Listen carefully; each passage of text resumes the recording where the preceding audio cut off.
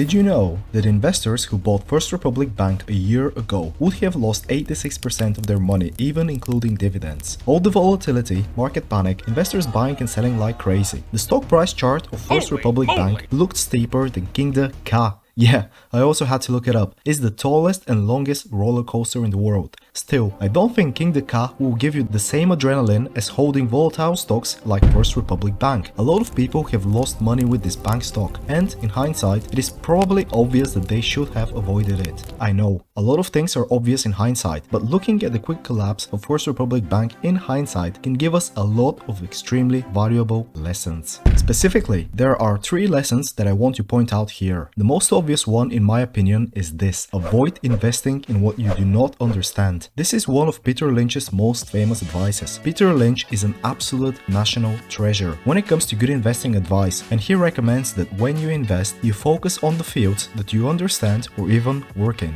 You may ask yourself, why is that? Why should I only invest in fields that I understand? It's simple. Let's take a look at First Republic Bank. Did you know that they were going to fail? Were you aware of the risk? Probably not. Most investors were not. This is precisely why everyone started panicking. Being able to assess the stability of the bank, their ability to make money, the balance sheet, how well they are managed, that's extremely hard. Obviously, you have experienced investors like Warren Buffett who know their stuff. They're in a much better position to analyze these banks. But for small individual investors like you and me, it can be very hard. Even Warren Buffett has said on numerous times that financial companies are a lot more difficult to analyze than the rest. In fact, sometimes the people who own and run the bank have a lot of issues analyzing it. The main thing that they need to worry about is whether the loans are any good, at least when it comes to commercial banks. I'm not talking about investment banks here. Assessing loan and credit risk, doing proper risk management is what the bank is all about. The problem here is that it is very hard to tell as an outside investor whether these procedures are done properly. Hard to tell if agencies are rating loans objectively. If you are familiar with the Big Short book and movie, you will know that there can be a lot of bias, conflict of interest, and so on. Again, sometimes even the bankers themselves are not aware of the risks involved or simply ignore them.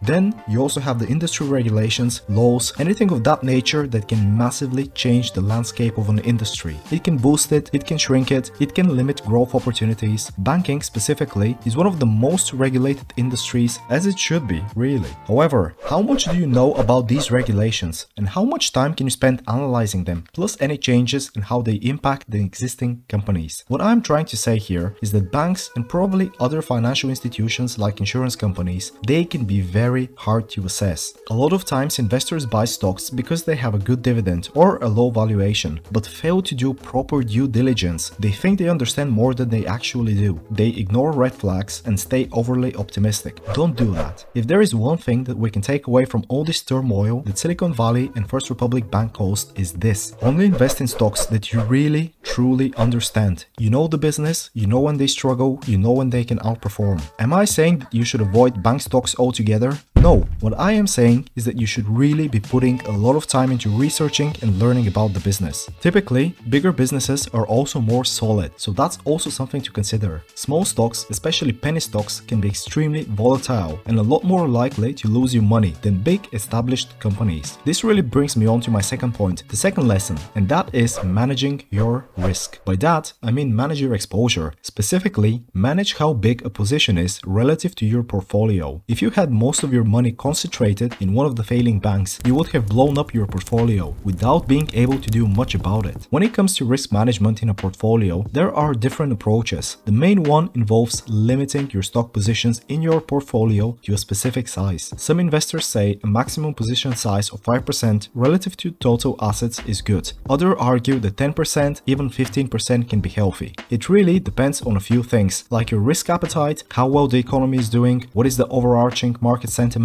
what type of company are you investing in. For example, companies like Walmart, massive consumer staples companies with hundreds of billions in market capitalization, they can easily make up 15% of your portfolio, no problem. However, smaller cyclical companies like Fluor Corporation, a construction company with a market cap of only 4 billion, are a lot more volatile. Again, we saw this recently with big banks like Citigroup and JP Morgan falling a lot less than smaller banks like First Republic, obviously, but also Citizens Financial Group, PNC, and others. Plus, if the economy is struggling, then it is best to spread your risk further and limit your biggest positions to 5, 6, 7% instead of 10 or 15%. Another way of managing risk is diversification. That means buying different companies in different sectors, perhaps even different countries. The idea here is to invest in sectors which are not correlated, so that if one sector is struggling, then the other sectors can make up for it. Basically, avoid putting all of your money in tech or bank stocks and spread yourself out a bit more. It's also a good idea to consider different type of asset classes altogether, like bonds or gold. Some investors obviously disagree with that. Michael Burry thinks that if you buy a sufficiently undervalued company, it doesn't really matter what sector it is in, because the cheap valuation limits how much you can lose. However, that obviously requires you to do a lot of research and be extremely confident in that business. Then you have investors like Warren Buffett, who say that if you know what you're doing, diversification doesn't really make sense. 3 good businesses are all you need. That's what he says, and I agree. But then again, you and I are not Warren Buffett and we are not Michael Burry. A better quote of Warren Buffett is that diversification is protection against stupidity. As individual investors, we need to realize that we are massively behind professional investors who live and breathe the markets. Imagine you spend 5 or 10 hours a week researching companies, learning about investing, reading about the economy, and compare this to investment bankers and analysts who do this for 80 hours and more. They have the knowledge, they have the time,